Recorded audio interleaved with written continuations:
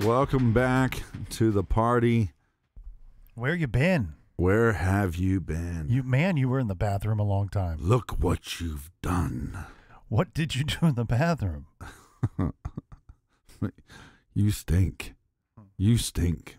When Kramer says, you stink. Hey, buddy. You stink. You stink. Oh, CrimeCon. It's so much fun, but it's so much... I don't want to say it's work, because it's not work. It seems weird to say talking to people and taking pictures and saying hello and thanking them for listening. It seems weird to say that that's work, but it is a lot of hours at the end of the day. Yeah. Regardless of how easy or fun it is they're long days. Well, it's a lot of talking. By Saturday, it felt like there was rocks in my vocal cords.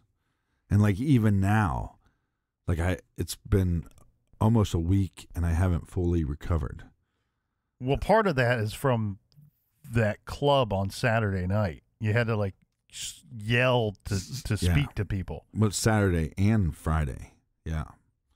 Because I didn't think Friday was as loud. Yeah, obviously, because it was the bar was structured a lot different. My dumbass kept on sitting beside the speaker and trying to have conversations.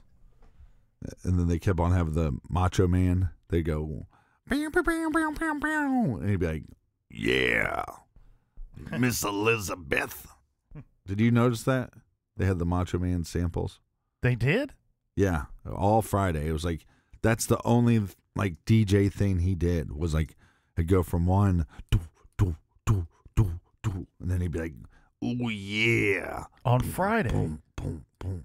Yeah, so I totally missed that. Go ahead. Let's start on Thursday. Yeah, we'll start on Thursday because Thursday was the beginning. Yeah, the beginning. Travel wasn't bad, but got there. I had to wake up super early. I was supposed to get to the airport at 4. So I did the move where you take a nap, and then I woke up about midnight and then finished packing. But by the time I got to the airport, I was just exhausted. And then get into Austin.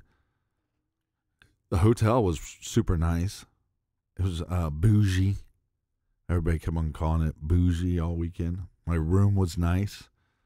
The only downside was I think I was on floor number 10. And people kept on saying, I'm on floor 30 something, which I don't know. Normally, some of the high end rooms are up higher. So I kept on thinking, did I get screwed?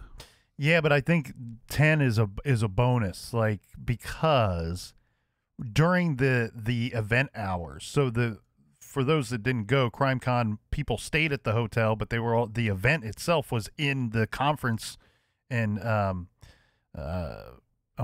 failing to find the right word here, but the convention center area of the hotel, of the Fremont Hotel. And so during the event hours, the elevators, which were pretty fast elevators as far as speed goes, but it was a lot of traffic during the event hour. So there were times, I think I was on 17 or 19, something like that.